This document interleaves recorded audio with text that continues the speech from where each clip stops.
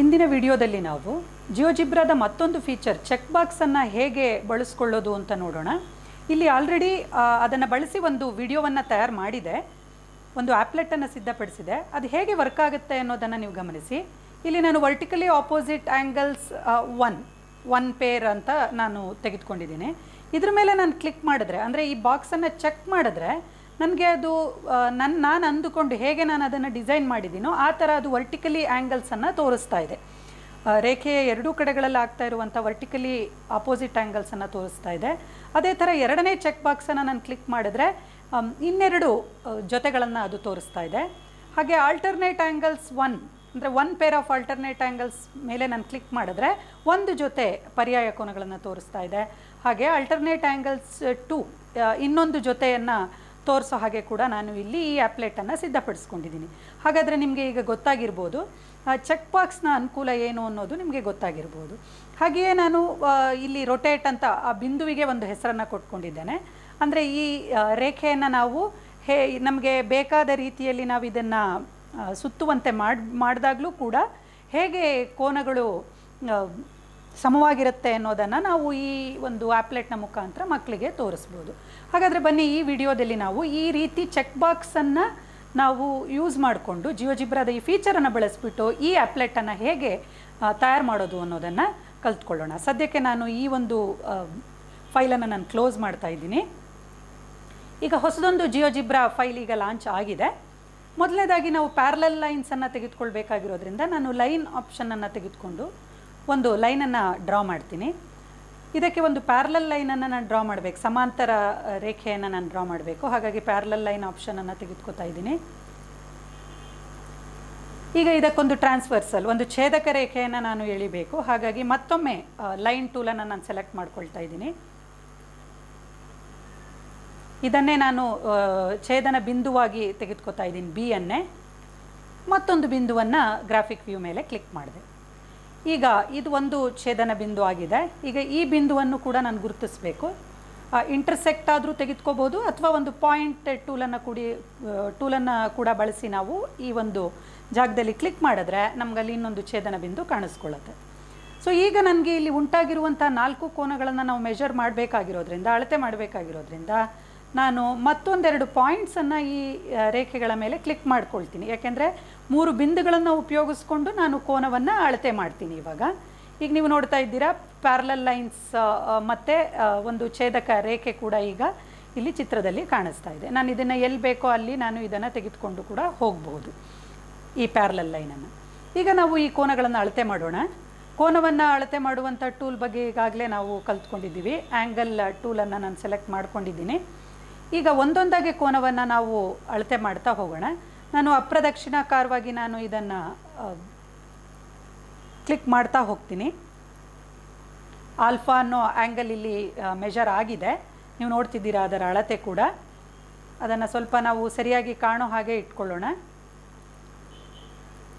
ಹೀಗೆ ನಾನು ಉಳಿದ ಎಲ್ಲ ಕೋನಗಳನ್ನು ಇವಾಗ ನಾನು ಅಳತೆ ಮಾಡ್ತಾ ಇದ್ದೀನಿ. ಗಮನಿಸಿ, ನಾವು ಈ ಕೋನವನ್ನು ಅಳತೆ ಮಾಡುವಾಗ ನಾನು ಪ್ರತಿ ಸಂದರ್ಭದಲ್ಲೂ ಕೂಡ ನಾನು ಅಪ್ರದಕ್ಷಿಣಾಕಾರವಾಗಿಯೇ ಬರೋ ಥರದಲ್ಲಿ ನಾನು ಇಲ್ಲಿ ಆ್ಯಂಗಲ್ ಟೂಲನ್ನು ಬಳಸ್ತಾ ಇದ್ದೀನಿ. ಉಳಿದ ಎಲ್ಲ ಕೋನಗಳನ್ನು ನಾವು ಇದೇ ರೀತಿ ಅಳತೆ ಮಾಡೋಣ.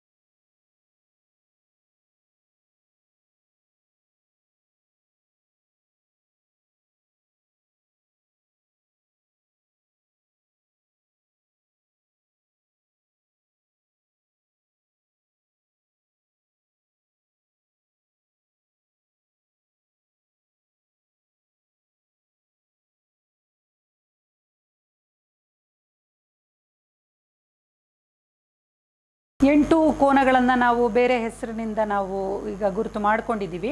ನೀವು ನೋಡಿದ್ರೆ ಗ್ರಾಫಿಕ್ಸ್ ವ್ಯೂನಲ್ಲಿ ನೇಮ್ ಮತ್ತು ಲೇಬಲ್ ಎರಡೂ ಕೂಡ ಕಾಣಿಸ್ತಿದೆ. ಆ ಕೋನದ ಹೆಸರು ಮತ್ತು ವ್ಯಾಲ್ಯೂ ಕೂಡ ಕಾಣಿಸ್ತಿದೆ. ನಾವೇನು ಮಾಡೋಣ ಅಂದರೆ ಈ ಬರೀ ಬೆಲೆ ಮಾತ್ರ ನಾವು ಕಾಣೋ ಹಾಗೆ ನಾವು ಸ್ವಲ್ಪ ಬದಲಾವಣೆ ಮಾಡ್ಕೊಳ್ಳೋಣ.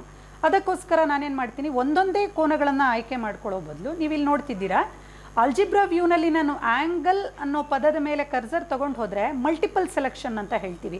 ಅಷ್ಟು ಕೋನಗಳು ಕೂಡ ಒಟ್ಟಿಗೆ ಆಯ್ಕೆ ಆಗಿದ್ದಾವೆ. ನಾನೇನು ಇದರಲ್ಲಿ ಬದಲಾವಣೆ ಮಾಡಿಲ್ಲ. ಬರೀ ಕರ್ಸರನ್ನು ನೀವು ಆ್ಯಂಗಲ್ ಮೇಲೆ ತೆಗೆದುಕೊಂಡು ಹೋದರೆ ಅಷ್ಟು ಕೋನಗಳು ಸೆಲೆಕ್ಟ್ ಆಗ್ತವೆ. ಈಗ ನೀವು ರೈಟ್ ಕ್ಲಿಕ್ ಮಾಡಿ, ಅವಾಗ ಅದು ಸೆಲೆಕ್ಷನ್ ಅಂತ ತೋರಿಸುತ್ತೆ. ಯಾಕೆಂದರೆ ಒಂದೊಂದೇ ಕೋನವನ್ನು ನಾವು ತೆಗೆದುಕೊಳ್ಳದೆ ಇರೋದ್ರಿಂದ. ಈಗ ನಾನೇನು ಮಾಡ್ತೀನಿ, ಆಬ್ಜೆಕ್ಟ್ ಪ್ರಾಪರ್ಟೀಸ್ಗೆ ಹೋಗಿಬಿಟ್ಟು ಬೇಸಿಕ್ನಲ್ಲಿ ಲೇಬಲ್ ನಮಗೆ ನೇಮ್ ಆ್ಯಂಡ್ ವ್ಯಾಲ್ಯೂ ಎರಡೂ ಇದೆ. ನನಗೆ ಬರೀ ಅಂದರೆ ಕೋನದ ಹೆಸರು ಮತ್ತು ಅಳತೆ ಎರಡೂ ಇದೆ. ನಾನೇನು ಮಾಡ್ತೀನಿ, ಬರೀ ವ್ಯಾಲ್ಯೂ ನನಗೆ ಬೇಕು ಅನ್ನೋ ರೀತಿಯಲ್ಲಿ ನಾನಿವಾಗ ಚೆಕ್ ಮಾಡ್ಕೊಳ್ತೀನಿ ಇದನ್ನು. ಈಗ ಈ ವಿಂಡೋನ ಕ್ಲೋಸ್ ಮಾಡೋಣ. ಈಗ ನೀವು ನೋಡ್ತಿದ್ದೀರಾ A1 A2 A3 ಎಲ್ಲ ಹೋಗಿಬಿಟ್ಟು ಬರೀ ನಮಗೆ ಬೆಲೆಗಳು ಮಾತ್ರ ಇಲ್ಲಿ ಕಾಣಿಸ್ತಾ ಇದೆ. ಈಗ ನಾವು ಈಗಾಗಲೇ ನೀವು ನೋಡಿದ್ರಿ, ಸಿದ್ಧಪಡಿಸಿದ ವಿಡಿಯೋವನ್ನು ನೋಡಿದ್ರೆ ಅಲ್ಲಿ ನಾವು ಮಾಡಿರುವಂಥ ರೀತಿಯಲ್ಲೇ ಇವಾಗ ನಾವು ಶೃಂಗಾಭಿಮುಖ ಕೋನಗಳು, ಪರ್ಯಾಯ ಕೋನಗಳು, ಅದೇ ಥರ ಅನುರೂಪ ಕೋನಗಳನ್ನು ನಾವು ಚೆಕ್ ಬಾಕ್ಸ್ ಬಳಸಿ ಅದನ್ನು ಕ್ಲಿಕ್ ಮಾಡಿದಾಗ ಆ ಕೋನಗಳನ್ನು ನನಗೆ ಕಾಣೋ ರೀತಿಯಲ್ಲಿ ನಾವಿವಾಗ ಈ ಆಪ್ಲೆಟನ್ನು ಸಿದ್ಧಪಡಿಸೋಣ. ಈಗ ನಾನೇನು ಮಾಡ್ತೀನಿ, ಚೆಕ್ ಬಾಕ್ಸನ್ನು ನಾವು ಯಾವ ರೀತಿಯಲ್ಲಿ ಆಯ್ಕೆ ಮಾಡ್ಕೋಬೋದು ಅನ್ನೋದನ್ನು ತೋರಿಸ್ತೇನೆ. ನೀವಿಲ್ಲಿ ನೋಡ್ತಾ ಇದ್ದೀರಾ, ಕೊನೆಯಲ್ಲಿರುವಂಥ ಟೂಲ್ ಬಾಕ್ಸ್ ಸ್ಲೈಡರ್ ಬಳಕೆ ಈಗಾಗಲೇ ನಿಮಗೆ ಗೊತ್ತಿದೆ. ಆ ಟೂಲ್ ಎಲ್ಲಿದೆಯೋ ಅಲ್ಲೇ ನೀವು ಹೋದರೆ ನಮಗೆ ಕೊನೆಯಲ್ಲಿ ಒಂದು ಆಪ್ಷನ್ ಇದೆ, ನಮಗೆ ಚೆಕ್ ಬಾಕ್ಸ್ ಅಂತ ಹೇಳಿ. ಅದರ ಮೇಲೆ ಕ್ಲಿಕ್ ಮಾಡಿ. ಅಂದರೆ ಚೆಕ್ ಬಾಕ್ಸ್ ಏನಪ್ಪ ಅಂತ ಹೇಳಿದ್ರೆ ಒಂದು ಕಂಡೀಷನನ್ನು ಸೆಟ್ ಮಾಡೋದು. ಅದನ್ನು ನಾನು ಚೆಕ್ ಮಾಡಿದಾಗ, ಸೆಲೆಕ್ಟ್ ಮಾಡಿಕೊಂಡಾಗ ನನಗೆ ಇಂಥದ್ದು ನನಗೆ ಬೇಕಾದಂತಹ ಯಾವುದಾದ್ರೂ ಒಂದು ಇನ್ಸ್ಟ್ರಕ್ಷನ್, ಸೂಚನೆ ನನಗೆ ಅದು ಆಗಬೇಕು ನಾನು ಅಂದ್ಕೊಂಡಂಗೆ. ಆ ರೀತಿ ನಾವು ಕಂಪ್ಯೂಟರ್ಗೆ ನಾವು ಹೇಳುವಂಥದ್ದು ಚೆಕ್ ಬಾಕ್ಸನ್ನು ಆ ಸಂದರ್ಭದಲ್ಲಿ ನಾವು ಬಳಸ್ತೀವಿ. ಈಗ ಚೆಕ್ ಬಾಕ್ಸನ್ನು ನಾನು ಆಯ್ಕೆ ಮಾಡ್ಕೊಂಡಿದ್ದೀನಿ. ಅದು ನಮಗೇನು ಸೂಚನೆ ಕೊಡ್ತಾ ಇದೆ ಅಂದರೆ, click on the graphics view to specify position. ಈಗ ಗ್ರಾಫಿಕ್ ವ್ಯೂ ಮೇಲೆ ನಾನು ಕ್ಲಿಕ್ ಮಾಡ್ತೀನಿ. ಅದು ಏನಪ್ಪ ಅಂತ ಹೇಳಿದ್ರೆ ಕ್ಯಾಪ್ಷನನ್ನು ಕೇಳ್ತಾ ಇದೆ, ನಿಮಗೆ ಏನು ಹೆಸರಿರಬೇಕು ಅಂತ ಕೇಳ್ತಾ ಇದೆ ಆ ಚೆಕ್ ಬಾಕ್ಸಿಗೆ. ನಾನು ಕನ್ನಡದಲ್ಲಿ ಕೂಡ ಟೈಪ್ ಮಾಡಬಹುದು. ನಾನು ಸ್ವಲ್ಪ ಫಾಸ್ಟಾಗಿ ಮಾಡಬೇಕು ಅಂತ ಅಂದ್ಕೊಂಡಿರೋದ್ರಿಂದ ನಾನು ಇಂಗ್ಲೀಷ್ನಲ್ಲಿ ಟೈಪ್ ಮಾಡ್ತಿದ್ದೀನಿ. Vertically opposite angles. ನಾನು 1 ಅಂತ ಹೆಸರು ಕೊಡ್ತೇನೆ ಇದಕ್ಕೆ. ಇನ್ನು ಉಳಿದಿದ್ದನ್ನು ನೀವೇನು ಬದಲಾವಣೆ ಮಾಡಬೇಡಿ, ಅಪ್ಲೈ ಅಂತ ಕೊಡಿ. ಅಪ್ಲೈ ಅಂತ ಕೊಟ್ಟ ಕೂಡಲೇ ನೀವು ನೋಡ್ತಾ ಇದ್ದೀರಾ, ಇದನ್ನು ನಾನು ಟೈಪ್ ಮಾಡಿದ ಕೂಡಲೇ ನಮಗೆ ಇಲ್ಲಿ ಒಂದು ಚೆಕ್ ಬಾಕ್ಸ್ ಕಾಣಿಸ್ತಾ ಇದೆ, ಮತ್ತು ಅಲ್ಲಿ ಒಂದು ರೈಟ್ ಮಾರ್ಕ್ ಕೂಡ ಇದೆ. ನಾನೀಗ ಕೀಬೋರ್ಡ್ನಲ್ಲಿ ಎಸ್ಕೇಪ್ ಬಟನನ್ನು ಬಳಸಿಬಿಟ್ಟು ಇದರ ಮೇಲೆ ಒಂದು ಸಲ ಕ್ಲಿಕ್ ಮಾಡ್ತೀನಿ. ನೋಡಿ, ರೈಟ್ ಮಾರ್ಕ್ ಹೋಗಿದೆ. ರೈಟ್ ಮಾರ್ಕನ್ನು ಮತ್ತೆ ಕ್ಲಿಕ್ ಮಾಡಿದ್ರೆ ರೈಟ್ ಮಾರ್ಕ್ ಬಂದಿದೆ. ನೀವು ಏನು ಗಮನಿಸ್ತಿದ್ದೀರಾ ಆಲ್ಜಿಬ್ರಾ ವ್ಯೂನಲ್ಲಿ ಅಂತ ಹೇಳಿದ್ರೆ, ಯಾವಾಗ ಈ ಟಿಕ್ ಮಾರ್ಕ್ ಇರುತ್ತೋ, ಅಂದರೆ vertically opposite ಆ್ಯಂಗಲ್ಸ್ನ check box select ಆಗಿರುತ್ತೋ ಆವಾಗ ಬೂಲಿಯನ್ ವ್ಯಾಲ್ಯೂ ಅಂತ ಹೇಳಿದ್ರೆ ಅದೇನು ಹೆಸರನ್ನು ತೆಗೆದುಕೊಂಡಿದೆ ಅದು ಎ ಅಂತ ಆಗಿದೆ, ಅದು ಟ್ರೂ ಅಂತ ತೋರಿಸ್ತಾ ಇದೆ. ಅಂದರೆ ಈಗ ಅದು ಚೆಕ್ ಆಗಿದೆ, ಸೆಲೆಕ್ಟ್ ಆಗಿದೆ. ಅಂದರೆ ಈ ಕಂಡೀಷನನ್ನು ಅದು ಇವಾಗ ನಾವು ಕೊಟ್ಟಿರೋ ರೀತಿಯಲ್ಲಿ ಅದು ಮಾಡಬೇಕು ಅನ್ನುವಂಥ ಅರ್ಥವನ್ನು ಕೊಡುತ್ತೆ. ಈಗ ಇದನ್ನು ನಾನು ತೆಗೆದು ಹಾಕಿದ್ರೆ ಎ ಬೆಲೆ ನನಗೆ ಫಾಲ್ಸ್ ಅಂತ ತೋರಿಸುತ್ತೆ. ಹಾಗಾಗಿ ಈಗ ಸದ್ಯಕ್ಕೆ ನಾನು ಇದನ್ನು ಟಿಕ್ ಮಾಡಿ ಹಾಗೆ ಇಟ್ಕೊಳ್ತೀನಿ. ನನಗೆ ಇವಾಗ ಇನ್ನು ಉಳಿದ ಎಲ್ಲ ಕೋನಗಳನ್ನು ಕೂಡ ನಾನು ಇದೇ ರೀತಿಯಲ್ಲಿ ನಾನು ಚೆಕ್ ಬಾಕ್ಸನ್ನು ತೆಗೆದುಕೊಂಡು ಟೈಪ್ ಮಾಡ್ತಾ ಹೋಗ್ತೇನೆ. ಎರಡನೇ ಸಲ ನಾನು ಮತ್ತೆ ಚೆಕ್ ಬಾಕ್ಸನ್ನು ಆಯ್ಕೆ ಮಾಡ್ಕೊಳ್ತಾ ಇದ್ದೀನಿ. ಆಯ್ಕೆ ಮಾಡ್ಕೊಂಡ್ಮೇಲೆ ಗ್ರಾಫಿಕ್ ವ್ಯೂ ಮೇಲೆ ಒಂದು ಸಲ ಕ್ಲಿಕ್ ಮಾಡೋಣ. ಮತ್ತೊಮ್ಮೆ ನಿಮಗೆ ಈ ಒಂದು ಡೈಲಾಗ್ ಬಾಕ್ಸ್ ಕಾಣಿಸ್ತಿದೆ. ಈಗ ನಾನು ಮತ್ತೊಮ್ಮೆ ವರ್ಟಿಕಲಿ ಆಪೋಸಿಟ್ ಆ್ಯಂಗಲ್ಸ್ 2 ಅಂತ ಕೊಡ್ತೇನೆ. ಅಪ್ಲೈ ಅಂತ ಹೇಳ್ತೇನೆ. ಈಗ ಎರಡನೇ ಬೂಲಿಯನ್ ವ್ಯಾಲ್ಯೂ ಇಲ್ಲಿ ಕ್ರಿಯೇಟ್ ಆಗಿದೆ, ಅಂದರೆ ಅದರ ಹೆಸರು ಬಿ. ಅದೇ ಥರ ಮತ್ತೊಮ್ಮೆ ನಾನು ಸೆಲೆಕ್ಟ್ ಮಾಡ್ಕೊಳ್ತೀನಿ. ಇದಕ್ಕೆ ನಾನಿವಾಗ ಆಲ್ಟರ್ನೇಟ್ ಆ್ಯಂಗಲ್ಸ್ ಅಂತ ಕೊಡ್ತೇನೆ ಹೆಸರನ್ನು. ಮತ್ತು ಅಪ್ಲೈ ಸಿ ಅಂತ ಇದಕ್ಕೆ ಹೆಸರನ್ನು ತೆಗೆದುಕೊಂಡಿದೆ. ಹೀಗೆ ಉಳಿದಿದ್ದೆಲ್ಲವುದನ್ನು ಕೂಡ ನಾವು ಚೆಕ್ ಬಾಕ್ಸ್ ತೆಗೆದುಕೊಂಡು ನಾವು ಅದರ ಕ್ಯಾಪ್ಷನನ್ನು ಕೊಡ್ತಾ ಹೋಗೋಣ.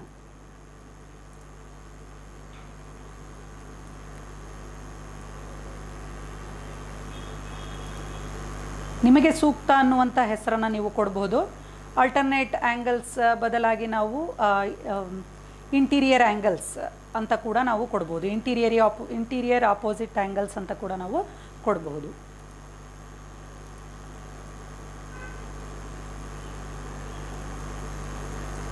ಈಗ ನಾನು ಕರೆಸ್ಪಾಂಡಿಂಗ್ ಆ್ಯಂಗಲ್ಸ್ ಅಂತ ಟೈಪ್ ಮಾಡ್ಕೊಳ್ತಿದ್ದೀನಿ. ಒಂದು ಪೇರ್ ನನಗೆ ತೋರಿಸೋ ಥರದಲ್ಲಿ ನಾನು ಇದನ್ನು ಸೆಟ್ ಮಾಡ್ಕೊಳ್ತಾ ಇದ್ದೀನಿ. ಚೆಕ್ ಬಾಕ್ಸನ್ನು ಅಪ್ಲೈ ಅಂತ ಕೊಡ್ತೇನೆ.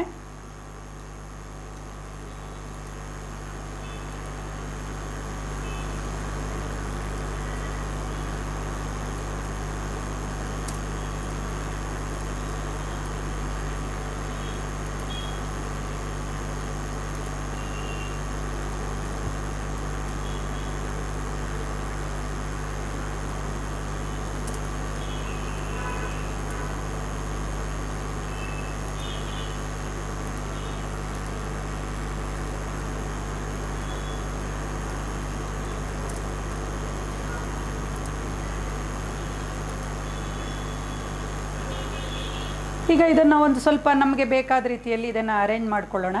ಹೇಗೆ ಮಾಡ್ಬೋದು ಅಂದರೆ, ನೀವು ಈ ಚೆಕ್ ಬಾಕ್ಸ್ ಮೇಲೆ ಕರ್ಸರ್ ತೆಗೆದುಕೊಂಡು ಹೋದರೆ ಅದರ ಬೂಲಿಯನ್ ವ್ಯಾಲ್ಯೂ ಅದರ ಹೆಸರನ್ನು ತೋರಿಸ್ತಾ ಇದೆ. ರೈಟ್ ಕ್ಲಿಕ್ ಮಾಡಿ, ಮೌಸ್ನಲ್ಲಿ ರೈಟ್ ಕ್ಲಿಕ್ ಮಾಡಿ ನೀವು ನೀವು ಎಲ್ಲಿ ಬೇಕಾದರೂ ತಂದು ನೀವು ಕೂರಿಸ್ಕೊಳ್ಬಹುದು ಆ ಚೆಕ್ ಬಾಕ್ಸನ್ನು.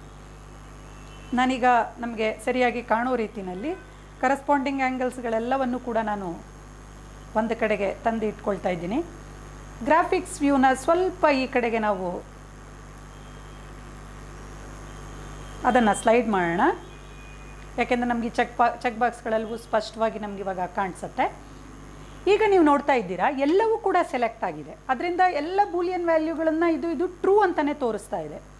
ಈಗ ನಾನು ಯಾವ ರೀತಿ ಈಗ ಇನ್ಸ್ಟ್ರಕ್ಷನ್ಸನ್ನು ಕೊಡಬೇಕು, ಈ ಒಂದು ಚೆಕ್ ಬಾಕ್ಸನ್ನು ನಾನು ಸೆಟ್ ಮಾಡಬೇಕು, ಇದಕ್ಕೆ ನಾನು ಯಾವ ರೀತಿ ಕೆಲವು ಸೂಚನೆಗಳನ್ನು ಕೊಡಬೇಕು ಅನ್ನೋದನ್ನು ನಾನು ನಿಮಗೆ ತೋರಿಸ್ಕೊಡ್ತೀನಿ. ಇವಾಗ ವರ್ಟಿಕಲಿ ಆಪೋಸಿಟ್ ಆ್ಯಂಗಲ್ಸ್ ನನಗೆ ಟಿಕ್ ಆಗಿದ್ದಾಗ, ಅಂದರೆ ಸೆಲೆಕ್ಟ್ ಆಗಿದ್ದಾಗ ನನಗೆ 4 ಕೋನಗಳು ನನಗೆ ಕಾಣಿಸ್ಬೇಕು. ಅಂದರೆ 4 ಅಂದರೆ ಯಾವುದು ಅಂತ ಹೇಳಿದ್ರೆ, ನೀವೀಗ ಇಲ್ಲಿ ನೋಡ್ತಾ ಇದ್ದೀರಾ, ಇದು A1 ಮತ್ತು ಇದು A3.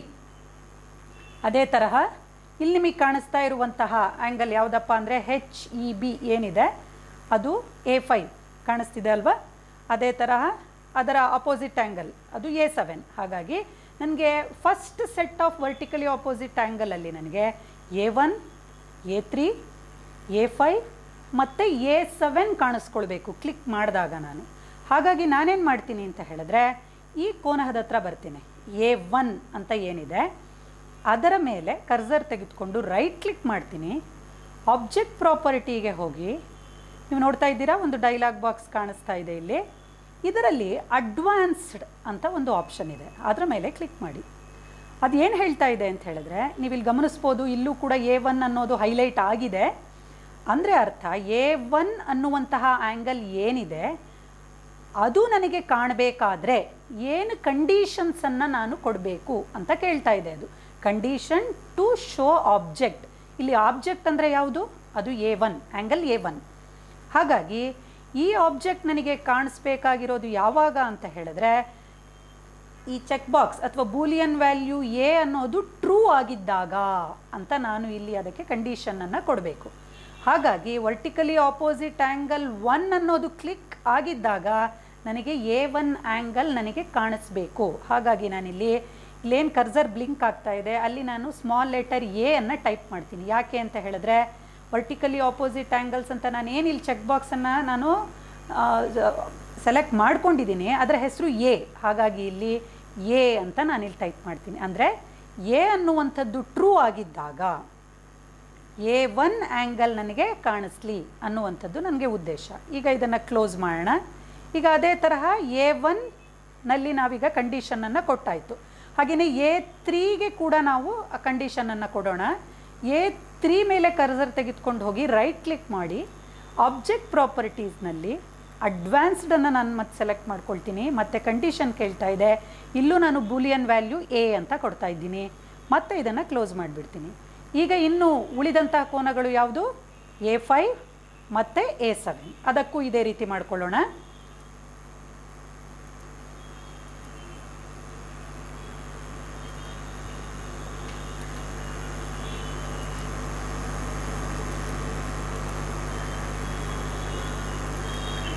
ಹಾಗಾದರೆ ಈಗ ವರ್ಟಿಕಲಿ ಆಪೋಸಿಟ್ ಆ್ಯಂಗಲ್ಸಿಗೆ ನಾನು A1 A5 A7 4 ಕೋನಗಳಿಗೆ ನಾನೇನು ಮಾಡಿದ್ದೀನಿ, ಕಂಡೀಷನ್ಸನ್ನು ಕೊಟ್ಟಿದ್ದೇನೆ. ಅದೇ ತರಹ ಇವಾಗ ವರ್ಟಿಕಲಿ ಆಪೋಸಿಟ್ ಆ್ಯಂಗಲ್ಸ್ 2 ಅಂತ ಏನಿದೆ, ಅದು ಚೆಕ್ ಆದಾಗ, ಅದು ಟ್ರೂ ಆಗಿದ್ದಾಗ ನನಗೆ ಯಾವ್ದು ಕಾಣಿಸ್ಬೇಕಪ್ಪ ಆ್ಯಂಗಲ್ಸ್ ಅಂತ ಹೇಳಿದ್ರೆ A2 ನೀವು ನೋಡ್ತಿದ್ದೀರಾ 109 ಅಂತ ಏನು ತೋರಿಸ್ತಾ ಇದೆ, ಆ ಕೋನ ಎಲ್ಲೆಲ್ಲಿದೆಯೋ ಅಲ್ಲೆಲ್ಲ ನನಗೆ ಇವೆಲ್ಲವುದು ಕೂಡ ಏನಾಗಿರಬೇಕು, ನನಗೆ ಕಾಣಿಸ್ಬೇಕು. ಈ 4 ಕೋನಗಳು ನೋಡ್ತಾ ಇದ್ದೀರಲ್ಲ, ಈ 4 ಕೋನಗಳು ನನಗೆ ಯಾವಾಗ ಕಾಣಿಸ್ಬೇಕು ಅಂದರೆ ವರ್ಟಿಕಲಿ ಆಪೋಸಿಟ್ ಆ್ಯಂಗಲ್ಸ್ 2 ಅನ್ನುವಂತಹ ಬೂಲಿಯನ್ ಏನಿದೆ ಅದು ಟ್ರೂ ಆಗಿರಬೇಕು ನನಗೆ. ಹಾಗಾಗಿ ನಾನೇನು ಮಾಡ್ತೀನಿ ಇವಾಗ ಅಂತ ಹೇಳಿದ್ರೆ A2ಗೆ ಹೋಗ್ತೇನೆ, ಬರೀ A2 ಆ್ಯಂಗಲ್ ಮೇಲೆ ಮಾತ್ರ ಕ್ಲಿಕ್ ಮಾಡ್ತೀನಿ. ಮತ್ತು ಈಗಾಗಲೇ ನಾನು ತೋರಿಸಿದ ಹಾಗೆ ಅಡ್ವಾನ್ಸ್ಡಲ್ಲಿ ನಾನು ಏನು ಕಂಡೀಷನ್ ಕೊಡಬೇಕು, ಈಗ ನಾನು ಬೂಲಿಯನ್ ವ್ಯಾಲ್ಯೂ ನೆಕ್ಸ್ಟ್ ನಾನು ಏನು ತೊಗೊಂಡಿದ್ದೆ B, ಅದನ್ನು ನಾನೀಗ ಕಂಡೀಷನ್ ಆಗಿ ಕೊಡಬೇಕು. ಅಂದರೆ B ಬೂಲಿಯನ್ ವ್ಯಾಲ್ಯೂ ಟ್ರೂ ಇದ್ದಾಗ ಈ A2 ಆ್ಯಂಗಲನ್ನು ತೋರಿಸು ಅಂತ ಅರ್ಥ. ಇದನ್ನು ಕ್ಲೋಸ್ ಮಾಡ್ತೇನೆ ನಾನೀಗ. ಈಗ ನಾವು ಆ್ಯಂಗಲ್ 4ಗೆ ಬರೋಣ, ಅದಕ್ಕೆ ಕಂಡೀಷನನ್ನು ಸೆಟ್ ಮಾಡೋಣ. B ಅಂತ ಟೈಪ್ ಮಾಡಿದ್ದೀನಿ. ಈಗ ಉಳಿದ 2 ಕೋನಗಳು ಯಾವುದಪ್ಪ ಅಂತ ಹೇಳಿದ್ರೆ 6 ಮತ್ತು 8. A6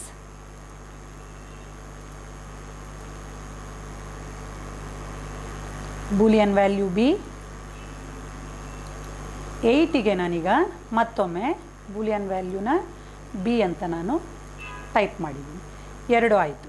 ಈಗ ಆಲ್ಟರ್ನೇಟ್ ಆ್ಯಂಗಲ್ಸ್ 1 ಅಂತ ನಾನು ಕೊಟ್ಟಿದ್ದೆ, ಇಲ್ಲಿ ಕಾಣಿಸ್ತಿಲ್ಲ, ಬರೀ ಆಲ್ಟರ್ನೇಟ್ ಆ್ಯಂಗಲ್ಸ್ ಅಂತ ಟೈಪ್ ಆಗಿದೆ. ಸ್ವಲ್ಪ ಅದನ್ನು 1 ಅಂತ ಬದಲಾವಣೆ ಮಾಡೋಣ. ನಾನು ಆಬ್ಜೆಕ್ಟ್ ಪ್ರಾಪರ್ಟೀಸ್ಗೆ ಹೋಗಿ ಬೇಸಿಕ್ನಲ್ಲಿ ನೀವು ನೋಡ್ತಿದ್ದೀರಾ ಕ್ಯಾಪ್ಷನ್ ಬರೀ ಆಲ್ಟರ್ನೇಟ್ ಆ್ಯಂಗಲ್ಸ್ ಅಂತ ತೋರಿಸ್ತಿದೆ. ಇದಕ್ಕೆ 1 ಅಂತ ಮತ್ತೊಮ್ಮೆ ಟೈಪ್ ಮಾಡಿಬಿಟ್ಟು ಕ್ಲೋಸ್ ಮಾಡ್ತೀನಿ. ಈಗ 1 ಅಂತ ಬಂತು. ಹಾಗಾದರೆ ಆಲ್ಟರ್ನೇಟ್ ಆ್ಯಂಗಲ್ಸ್ 1 ಅಂದರೆ ನನಗೆ ಯಾವುದು ಅಂತ ಹೇಳಿದ್ರೆ ನೀವು ನೋಡ್ತಿದ್ದೀರಾ A4 ಮತ್ತು A6 ಆಗಿರಬೇಕು.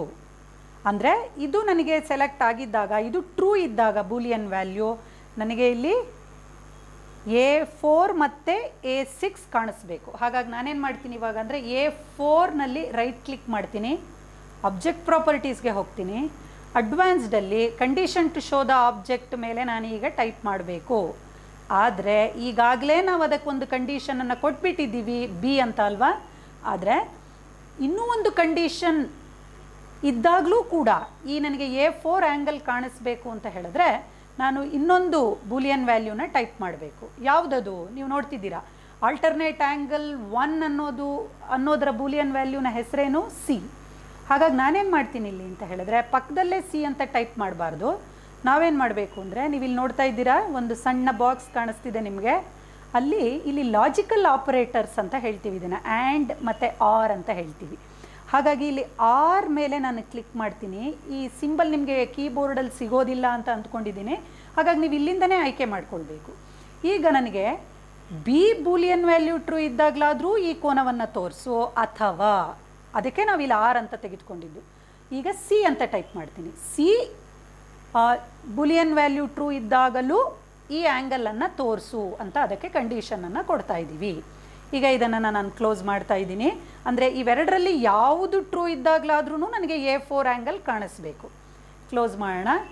ಈಗ ಮತ್ತೊಮ್ಮೆ ನಾನೀಗ ಆಲ್ಟರ್ನೇಟ್ ಆ್ಯಂಗಲ್ಸ್ 1ನಲ್ಲಿ A4ಗೆ ಸೆಟ್ ಮಾಡಿದೆ. A4 ಮತ್ತು ಇನ್ನೊಂದು ಆಲ್ಟರ್ನೇಟ್ ಆ್ಯಂಗಲ್ ಯಾವುದು ಅಂದರೆ 6. ಹಾಗಾಗಿ A6 ಮೇಲೆ ರೈಟ್ ಕ್ಲಿಕ್ ಮಾಡ್ತೀನಿ, ಆಬ್ಜೆಕ್ಟ್ ಪ್ರಾಪರ್ಟೀಸ್ಗೆ ಹೋಗಿ ಅಡ್ವಾನ್ಸ್ಡಲ್ಲಿ B ಆಲ್ರೆಡಿ ಇದೆ, ನಾನು ಮತ್ತೊಮ್ಮೆ ಇನ್ನೊಂದು ಲಾಜಿಕಲ್ ಆಪರೇಟರ್ನ ಬಳಸ್ತೀನಿ, RC ಅಂತ ಟೈಪ್ ಮಾಡ್ತೀನಿ. ಈಗ ಇದನ್ನು ಕ್ಲೋಸ್ ಮಾಡೋಣ. ಸೊ ಆಲ್ಟರ್ನೇಟ್ ಆ್ಯಂಗಲ್ಸ್ 1ಗೆ ಕೂಡ ನಾವು ಕಂಡೀಷನನ್ನು ಕೊಟ್ಟಾಯಿತು. ಈಗ ಆಲ್ಟರ್ನೇಟ್ ಆ್ಯಂಗಲ್ಸ್ 2 ಅಂದರೆ ಯಾವುದು, A3 ಮತ್ತು A5.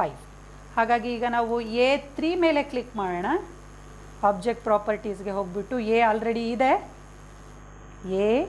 ARC ಕ್ಲೋಸ್ ಮಾಡ್ತಿದ್ದೀನಿ. ನಂತರ A5 ಅದಕ್ಕೂ ಕೂಡ ಕಂಡೀಷನನ್ನು ಸೆಟ್ ಮಾಡೋಣ. A ಆಲ್ರೆಡಿ ಇದೆ, Boolean value A, Boolean value ARC close ಮಾಡಿ. ಈಗ ನಿಮಗೆ ಸ್ವಲ್ಪ ಐಡಿಯಾ ಬಂದಿರ್ಬೋದು ಯಾವ ರೀತಿಯಲ್ಲಿ ನಾವು ಚೆಕ್ ಬಾಕ್ಸನ್ನು ಬಳಸ್ತೀವಿ ಅನ್ನೋದು ನಿಮಗೆ ಗೊತ್ತಾಗಿರ್ಬೋದು. ಈಗ ಕರೆಸ್ಪಾಂಡಿಂಗ್ ಆ್ಯಂಗಲ್ 1 ಅನ್ನೋದು ಬೂಲಿಯನ್ ವ್ಯಾಲ್ಯೂ E. ಅಂದರೆ ನಾನು ಅಂದ್ಕೊಂಡಿರೋದು ಅಂದರೆ F ಆ್ಯಂಗಲ್ಸ್ ಅಂತ ಕೂಡ ಹೇಳ್ತೀವಿ. ನೀವು ನೋಡ್ತಾ ಇರ್ಬೋದು A4 ಮತ್ತು A8 ಕಾಣಿಸ್ಬೇಕು ನನಗೆ, ಇದನ್ನು ನಾನು ಕ್ಲಿಕ್ ಮಾಡಿದಾಗ. ಹಾಗಾಗಿ A4 ಮತ್ತು A8 ಅಂದರೆ ಆ್ಯಂಗಲ್ 4 ಆ್ಯಂಗಲ್ 8. ಆ್ಯಂಗಲ್ 4 ಮೇಲೆ ನಾನು ಕರ್ಸರ್ ತೊಗೊಂಡು ಹೋಗಿ ರೈಟ್ ಕ್ಲಿಕ್ ಮಾಡಿ ಆಬ್ಜೆಕ್ಟ್ ಪ್ರಾಪರ್ಟೀಸ್ನಲ್ಲಿ ಅಡ್ವಾನ್ಸ್ಡಲ್ಲಿ ನೀವು ಗಮನಿಸ್ತಿದ್ದೀರಾ, ಈಗಾಗಲೇ 2 ಬೂಲಿಯನ್ ವ್ಯಾಲ್ಯೂಗಳನ್ನು ನಾವು ಈಗಾಗಲೇ ಅದಕ್ಕೆ ಸೆಟ್ ಮಾಡಿದ್ದೀವಿ, ತೊಂದರೆ ಇಲ್ಲ. ಇನ್ನೂ ಒಂದನ್ನು ನಾವು ಸೆಟ್ ಮಾಡ್ಬೋದು. ಇಲ್ಲಿ ಈ ಏನು ಬಾಕ್ಸ್ ಇದೆ ನಿಮಗೆ ಅದ್ರ ಮೇಲೆ ಒಂದು ಸಲ ಕ್ಲಿಕ್ ಮಾಡಿ, ಆಗ ಇನ್ನು ನಿಮಗೆ ಆಪರೇಟರ್ಸ್ ಮತ್ತು ಬೇರೆ ಬೇರೆ ಸಿಂಬಲ್ ಇರುವಂಥ ಏನು ಡೈಲಾಗ್ ಬಾಕ್ಸ್ ಕಾಣುತ್ತೆ, ಅಲ್ಲಿ ಮತ್ತೊಮ್ಮೆ ಆರ್ ಆಪರೇಟರ್ನ ಸೆಲೆಕ್ಟ್ ಮಾಡ್ಕೊಳ್ಳಿ. ಈ ಕರೆಸ್ಪಾಂಡಿಂಗ್ ಆ್ಯಂಗಲ್ 1 ಅನ್ನೋದು ಬೂಲಿಯನ್ ವ್ಯಾಲ್ಯೂ ಇ. ಹಾಗಾಗಿ ಈಗ ಕೀಬೋರ್ಡ್ನಲ್ಲಿ ಇನ್ನೊಂದು ಸಲ ಮಾಡ್ತೇನೆ.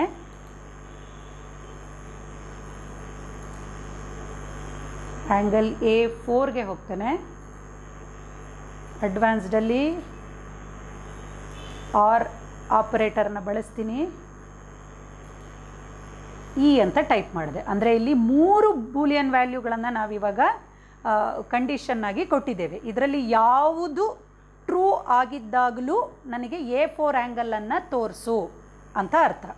ಈಗ ಇದನ್ನು ಕ್ಲೋಸ್ ಮಾಡಿಬಿಡೋಣ.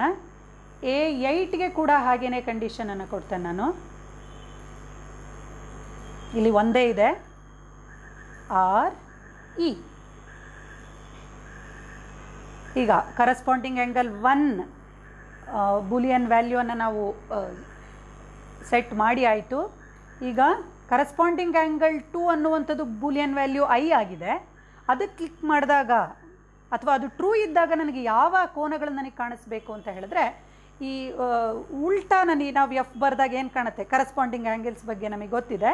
ಆ 2 ಕೋನಗಳು ನನಗೆ ಕಾಣಬೇಕು. ಅಂದರೆ ಅವು A3 A7. ಈಗ ನಾನು A3ಗೆ ಬರ್ತೇನೆ. ಮತ್ತೊಮ್ಮೆ ಆರ್ ಆಪರೇಟರ್ನ ಬಳಸ್ತೇನೆ. ಇದು ಬೂಲಿಯನ್ ವ್ಯಾಲ್ಯೂ ಐ ಆಗಿದೆ. ಇದನ್ನು ಕ್ಲೋಸ್ ಮಾಡೋಣ. A3 ಆಗಿದೆ. ಈಗ A7 ಅನ್ನು ತೆಗೆದುಕೊಳ್ಳೋಣ.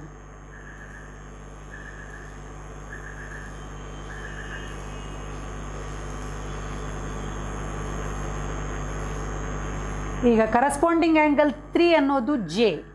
ನನಗೆ ಅವಾಗ ಯಾವ್ದು ತೋರಿಸ್ಬೇಕು ಅಂದರೆ A5 ಮತ್ತು A1 ಅಥವಾ A1 A5.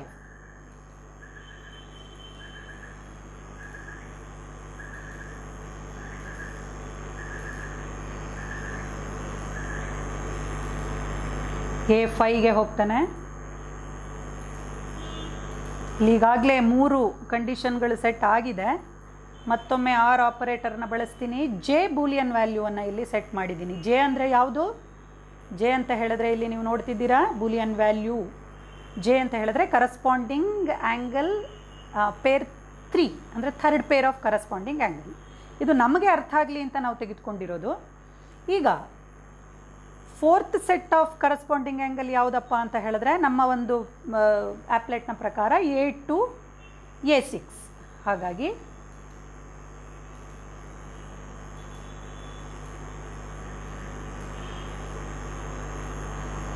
Boolean value corresponding angle set 4 ಅಂದರೆ ಕೆ ಅನ್ನೋ ನೇಮಲ್ಲಿ ಇದೆ ಅದು.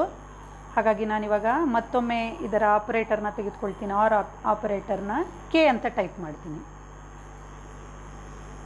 A2 A6.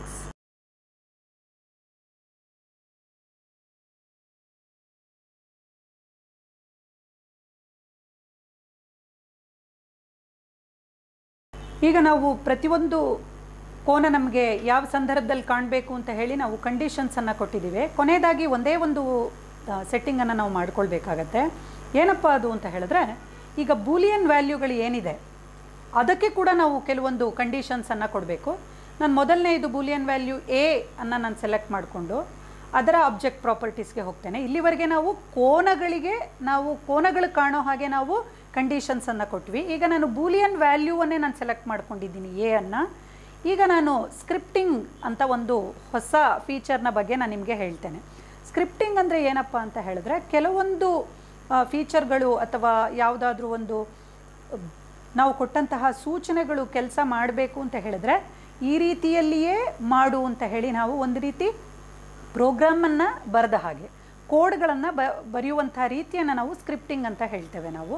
ಈ ಸ್ಕ್ರಿಪ್ಟಿಂಗನ್ನು ನಾನು ಆಯ್ಕೆ ಮಾಡ್ಕೊಳ್ಳ ತಕ್ಷಣ ಅದು ಕೇಳ್ತಾ ಇದೆ, ಅದು ಏನು ಮಾಡಬೇಕು ಅಂತ ನಾನು ಬರೆಯೋದಕ್ಕೆ ಒಂದಷ್ಟು ಜಾಗವನ್ನು ತೋರಿಸ್ತಾ ಇದೆ. ಅದು ಒಂದು ಸ್ಕ್ರಿಪ್ಟಿಂಗ್ ಕಮ್ಯಾಂಡ್ ಇದೆ, ಅದರ ಬಗ್ಗೆ ನಾನು ನಿಮ್ಗೆ ಹೇಳ್ಕೊಡ್ತೇನೆ. ಸೆಟ್ ವ್ಯಾಲ್ಯೂ ಈ ರೀತಿ ಟೈಪ್ ಮಾಡಿ ಬಿಗ್ ಬ್ರ್ಯಾಕೆಟನ್ನು ನಾವು ಬಳಸಬೇಕು, ಓಪನ್ ಬ್ರ್ಯಾಕೆಟ್. ಅದರಲ್ಲಿ ಈಗ ನಾನು ಆಯ್ಕೆ ಮಾಡ್ಕೊಂಡಿರುವಂತಹ ಬೂಲಿಯನ್ ವ್ಯಾಲ್ಯೂ ಎ ಆಗಿರೋದ್ರಿಂದ ನಾನು ಎ ಅಂತ ಟೈಪ್ ಮಾಡ್ತೀನಿ, ಕಾಮ ಟ್ರೂ ಅಂತ ಟೈಪ್ ಮಾಡ್ತೀನಿ, ಬ್ರ್ಯಾಕೆಟನ್ನು ಕ್ಲೋಸ್ ಮಾಡ್ತೀನಿ. ಅಂದರೆ ಅರ್ಥ, ಈ ಬೂಲಿಯನ್ ವ್ಯಾಲ್ಯೂ ಟ್ರೂ ಇದ್ದಾಗ ನನಗೆ ಇದಕ್ಕೆ ನಾನು ಏನು ಕಂಡೀಷನ್ಸನ್ನು ನಾನು ಕೊಟ್ಟಿದ್ದೇನೆ ಆ ಕೋನಗಳೆಲ್ಲವೂ ನನಗೆ ಕಾಣಬೇಕು ಅಂತ ಅರ್ಥ. ಹಾಗಾದರೆ ಇದು ಟ್ರೂ ಆಗಿರುವಂಥ ಸಂದರ್ಭದಲ್ಲಿ ನೀವು ನೋಡಿದ್ದೀರಾ ಎಷ್ಟೊಂದು ಬೂಲಿಯನ್ಗಳನ್ನು ನಾವಿಲ್ಲಿ ಆಯ್ಕೆ ಮಾಡ್ಕೊಂಡಿದ್ದೀವಿ. ಚೆಕ್ ಬಾಕ್ಸ್ ರೂಪದಲ್ಲಿ ಏನು ಕಾಣಿಸ್ತಿದೆ ನಮಗೆ, B, C, D, E, F, J, K ಅಂತ ಕಾಣಿಸ್ತಾ ಇದೆ. ಅವುಗಳೆಲ್ಲವೂ ಏನಾಗಿರಬೇಕು ಅಂದರೆ ಫಾಲ್ಸ್ ಆಗಿರಬೇಕು. ಹಾಗಾಗಿ ನಾನೇನು ಮಾಡ್ತೀನಿ, ಇವಾಗ ಎಂಟರ್ ಮಾಡಿ ಮತ್ತೊಮ್ಮೆ ಸೆಟ್ ವ್ಯಾಲ್ಯೂ ಅಂತ ಕೊಟ್ಬಿಟ್ಟು ಬ್ರ್ಯಾಕೆಟ್ ಓಪನ್ ಮಾಡಿ ಬಿ ಕಾಮ ಫಾಲ್ಸ್ ಅಂತ ಕೊಡ್ತೇನೆ. ನಾನು ಬ್ರ್ಯಾಕೆಟ್ ಕ್ಲೋಸ್ ಮಾಡಿಬಿಡ್ತೀನಿ. ಈಗ ಉಳಿದಿದ್ದೆಲ್ಲವುದು ಕೂಡ ನನಗೆ ಫಾಲ್ಸ್ ಆಗಿರಬೇಕು. ಹಾಗಾಗಿ ನಾನು ಮತ್ತೆ ಟೈಪ್ ಮಾಡಲ್ಲ, ಇದನ್ನು ಸೆಲೆಕ್ಟ್ ಮಾಡಿಕೊಂಡು ಕೀಬೋರ್ಡ್ನಲ್ಲಿ ಕಂಟ್ರೋಲ್ ಸಿ ಮಾಡಿ ಎಂಟರ್ ಕೊಟ್ಟು ನಾನು ಇದನ್ನು ಹೀಗೇನೇ ನಾನು ಪೇಸ್ಟ್ ಮಾಡ್ತಾ ಹೋಗ್ತೇನೆ. ನೀವು ಗಮನಿಸ್ತಿದ್ದೀರಾ, ಇಲ್ಲಿ ನಾನು ಸಿಂಪಲ್ಲಾಗಿ ಪೇಸ್ಟ್ ಮಾಡಿದ್ದೇನೆ. ಸ್ವಲ್ಪ ಬದಲಾವಣೆ ಮಾಡೋಣ. ಎ ಟ್ರೂ ಆಗಿದೆ, ಬಿ ಫಾಲ್ಸ್ ಇದೆ, ಸಿಯನ್ನು ಕೂಡ ನಾವು ಫಾಲ್ಸ್ ಅಂತ ಸೆಟ್ ಮಾಡೋಣ, ಡಿ ಕೂಡ ಫಾಲ್ಸ್, ಇ ಫಾಲ್ಸ್, ಎಫ್ ಕೂಡ ಫಾಲ್ಸ್. ಕೊನೆಯ ಎರಡು ಬೂಲಿಯನ್ಗಳು ಏನಪ್ಪ ಅಂದರೆ ಜೆ ಮತ್ತು ಕೆ. ನಿಮಗೆ ಅಲ್ಲಿ ರೆಡ್ ಮಾರ್ಕನ್ನು ತೋರಿಸಿದ್ರೆ ಸ್ವಲ್ಪ ತಪ್ಪಾಗಿದೆ ಅಂತ ಗೊತ್ತಾಗತ್ತೆ, ಸ್ವಲ್ಪ ಸರಿ ಮಾಡ್ಕೊಳ್ಳಿ ನೀವು ಅದನ್ನು. ನೀವು ಗಮನಿಸಿದ್ರೆ ಇಲ್ಲಿ ನಮ್ಮ ಬೂಲಿಯನ್ ವ್ಯಾಲ್ಯೂಗಳ ಹೆಸರುಗಳು ನಿಮಗೆ ಗೊತ್ತಿದೆ.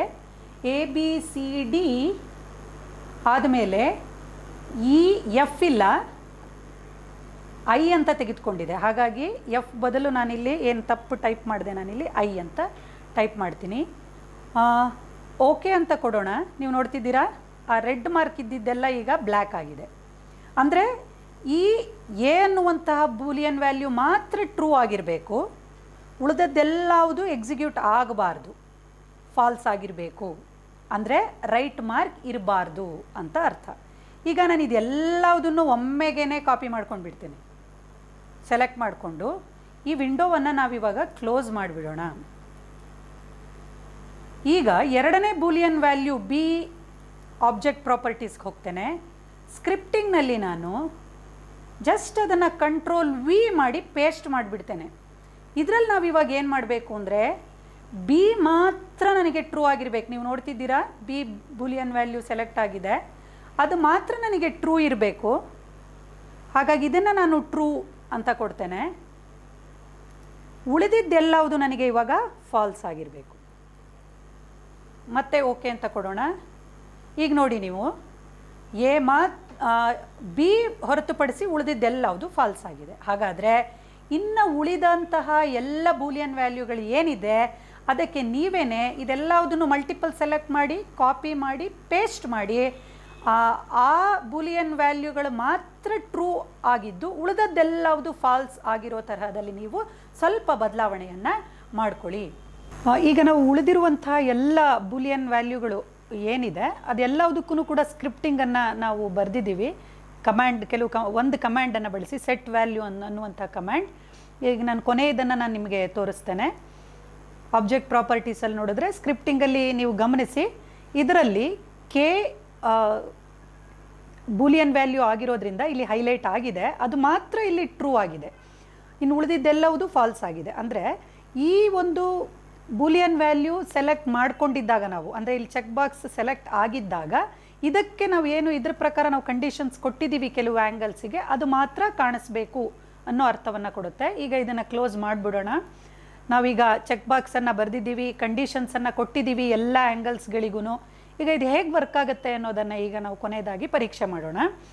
ಎಲ್ಲವೂ ಕೂಡ ಸೆಲೆಕ್ಟ್ ಆಗಿದೆ. ಈಗ ನಾನು ಯಾವುದಾದ್ರೂ ಒಂದು ಮೇಲೆ ನಾನು ಏನು ಚೆಕ್ ಆಗಿದೆ ಅದನ್ನು ಮತ್ತೊಮ್ಮೆ ಕ್ಲಿಕ್ ಮಾಡಿ ಅನ್ಚೆಕ್ ಮಾಡಿಬಿಡೋಣ. ನೋಡಿ, ನೀವು ಕ್ಲಿಕ್ ಮಾಡಿದ್ರೆ ಉಳಿದಿದ್ದು ಎಲ್ಲವುದು ಹೊರಟೋಯ್ತು. ಸೆಲೆಕ್ಟ್ ಆಗಿದ್ದೆಲ್ಲವುದು ಕೂಡ ಇವಾಗ ಸೆಲೆಕ್ಟ್ ಆಗಿಲ್ಲ, ನಾವು ಅದನ್ನು ತೆಗೆದು ಹಾಕಿದ ಹಾಗೆ ಆಯಿತು. ಅಂದರೆ ಮೊದಲನೇದು ಏನು ಬೂಲಿಯನ್ ವ್ಯಾಲ್ಯೂ ಇದೆ ಅದು ಮಾತ್ರ ಇವಾಗ ಟ್ರೂ ಆಗಿದೆ, ಅದು ಮಾತ್ರ ಕಾಣಿಸ್ತಾ ಇದೆ. ಹಾಗಾದರೆ ಇದು ಟ್ರೂ ಆಗಿದ್ದಾಗ ನಮ್ಗೆ ಯಾವ್ಯಾವ ಕೋನಗಳು ಕಾಣಿಸ್ತಾ ಇದೆ? ನಾವು ಈಗಾಗಲೇ ಇದಕ್ಕೆ ಕಂಡೀಷನ್ಸ್ ಕೊಟ್ಟಿದ್ವಿ. A1, A3, A5 ಮತ್ತು A7 ಆ್ಯಂಗಲ್ಸ್ಗಳು ಏನಿದೆ ಇದು ಮಾತ್ರ ಕಾಣಬೇಕು ಅಂತ ನಾವು ಕಂಡೀಷನನ್ನು ಕೊಟ್ಟಿದ್ವಿ. ಹಾಗಾಗಿ ಇವು ಮಾತ್ರ ನಮಗೆ ಈಗ ಕಾಣಿಸ್ತಾ ಇದೆ. ಈಗ ವರ್ಟಿಕಲಿ ಆಪೋಸಿಟ್ ಆ್ಯಂಗಲ್ಸ್ 2 ಅದರ ಮೇಲೆ ನಾನು ಕ್ಲಿಕ್ ಮಾಡ್ತೀನಿ. ನೀವು ನೋಡ್ತಾ ಇದ್ದೀರಾ, ನಾವು ಯಾವ ಆ್ಯಂಗಲ್ಗೆ ಕಂಡೀಷನ್ ಕೊಟ್ಟಿದ್ವೋ ಅವು ಮಾತ್ರ ನಮಗೆ ಇಲ್ಲಿ ಹೈಲೈಟ್ ಆಗಿದೆ. ಯಾವುದು? A2, A4, A6 ಮತ್ತು A8ಗಳು. ಆಲ್ಟರ್ನೇಟ್ ಆ್ಯಂಗಲ್ಸ್ 1 ಅಂತ ಹೇಳಿದ್ರೆ A4 ಮತ್ತು A6 ಅಂದರೆ ಸಿ ಬೂಲಿಯನ್ ವ್ಯಾಲ್ಯೂ ಆಗಿರಬೇಕು. ಈಗ ನೆಕ್ಸ್ಟ್ ಏನು ಇದೆ ಅದನ್ನು ನಾವು ಪರೀಕ್ಷೆ ಮಾಡೋಣ. ಆಲ್ಟರ್ನೇಟ್ ಆ್ಯಂಗಲ್ಸ್ 2 ನೋಡಿ, second pair of alternate angles ಇಲ್ಲಿ ಕಾಣಿಸ್ಕೊಳ್ತಾ ಇದೆ. ಹಾಗೆ ಉಳಿದಿದ್ದನ್ನು ಚೆಕ್ ಮಾಡೋಣ. ಕರಸ್ಪಾಂಡಿಂಗ್ ಆ್ಯಂಗಲ್ಸ್ 1 ಪೇರು, ಅದೇ ಥರ ಸೆಕೆಂಡ್ ಪೇರ್ ಇನ್ನೊಂದು ಜೊತೆ ಕಾಣಿಸ್ತಾ ಇದೆ. Corresponding angle 3rd peer and 4th peer. ಸಾಧ್ಯವಾದಷ್ಟು ನನಗೆ ಯಾವುದು ಸೂಕ್ತ ಅಂತ ಅನ್ನಿಸ್ತೋ, ಸ್ವಲ್ಪ ಇಂಪಾರ್ಟೆಂಟ್ ಅಂತ ಅನಿಸಿದ್ದನ್ನು ನಾನಿಲ್ಲಿ ಚೆಕ್ ಬಾಕ್ಸನ್ನು ಬಳಸಿ ಅವುಗಳು ಕಾಣೋ ಹಾಗೆ ಮಾಡ್ಕೊಂಡಿದ್ದೇನೆ. ನೀವು ಇನ್ನೊಂದಷ್ಟು ನನಗೆ ಆ್ಯಂಗಲ್ಸನ್ನು ನಾವು ತೋರಿಸ್ಬೇಕು ಮಕ್ಕಳಿಗೆ ಅನ್ನೋದಾದರೆ ನೀವು ಎಕ್ಸ್ಟೀರಿಯರ್ ಆ್ಯಂಗಲ್ಸ್ ಬಹಿರ್ಕೋನಗಳನ್ನಷ್ಟೇ ಕಾಣೋ ರೀತಿಯಲ್ಲಿ ನೀವು ಒಂದು ಚೆಕ್ ಬಾಕ್ಸನ್ನು ಹಾಕ್ಕೋಬೋದು. ಅದೇ ತರಹ ಒಳಕೋನಗಳು ಇಂಟೀರಿಯರ್ ಆ್ಯಂಗಲ್ಸ್ ಅಷ್ಟೇ ಕಾಣೋ ರೀತಿಯಲ್ಲಿ ಕೂಡ ನೀವು ಚೆಕ್ ಬಾಕ್ಸನ್ನು ಹಾಕ್ಕೊಳ್ಬೋದು. ಹಾಗಾದರೆ ಈ ಒಂದು ವಿಡಿಯೋದಲ್ಲಿ ನಾವು ಚೆಕ್ ಬಾಕ್ಸನ್ನು ಹೇಗೆ ಬಳಸೋದು, ಅವುಗಳು ಏನು ಚೆಕ್ ಬಾಕ್ಸ್ಗಳು ಟ್ರೂ ಅಥವಾ ಫಾಲ್ಸ್ ಇದ್ದಾಗ ಹೇಗೆ ನಾವು ಆಬ್ಜೆಕ್ಟ್ಗಳಿಗೆ ಕಂಡೀಷನ್ಸನ್ನು ಕೊಡೋದು, conditions to show the object. ಆ ಆಬ್ಜೆಕ್ಟ್ ಅಂತ ಹೇಳಿದ್ರೆ ಕೋನ ಆಗಿರ್ಬೋದು, ಪಾಯಿಂಟ್ ಆಗಿರ್ಬೋದು, ಇವುಗಳೆಲ್ಲವೂ ಕಾಣಬೇಕಾದ್ರೆ ಯಾವ ರೀತಿ ಕಂಡೀಷನ್ಸನ್ನು ಕೊಡೋದು ಅನ್ನೋದನ್ನು ನೋಡಿದ್ವಿ. ಜೊತೆಗೆ ಸ್ವಲ್ಪ ಬೇಸಿಕ್ ಸ್ಕ್ರಿಪ್ಟಿಂಗ್ ಕಮ್ಯಾಂಡ್ ಬಗ್ಗೆ ಕೂಡ ನಾವು ಈ ವಿಡಿಯೋದಲ್ಲಿ ಕಲ್ತ್ಕೊಂಡ್ವಿ. ಇನ್ನಷ್ಟು ಸ್ಕ್ರಿಪ್ಟಿಂಗ್ ಕಮ್ಯಾಂಡನ್ನು ನೀವು ಕಲಿಬೇಕು ಅನ್ನೋದಾದರೆ, ಅದರ ಬಗ್ಗೆ ಕಲ್ತ್ಕೋಬೇಕು ಅಂದರೆ ಅಫಿಷಿಯಲ್ ವೆಬ್ಸೈಟ್ ಏನಿದೆ ಜಿಯೋಜಿಬ್ರಾದು, geogebra.org, ಆ ಒಂದು ವೆಬ್ಸೈಟ್ಗೆ ನೀವು ಭೇಟಿ ಕೊಟ್ಟು ಅದರ ಬಗ್ಗೆ ಇನ್ನಷ್ಟು ಮಾಹಿತಿಯನ್ನು ಪಡ್ಕೊಳ್ಬೋದು. ಈ ಒಂದು ಫೈಲನ್ನು ಒಂದು ಸೂಕ್ತವಾದ ಹೆಸರಿನಿಂದ ನೀವು ಸೇವ್ ಮಾಡಿಟ್ಕೊಳ್ಳಿ.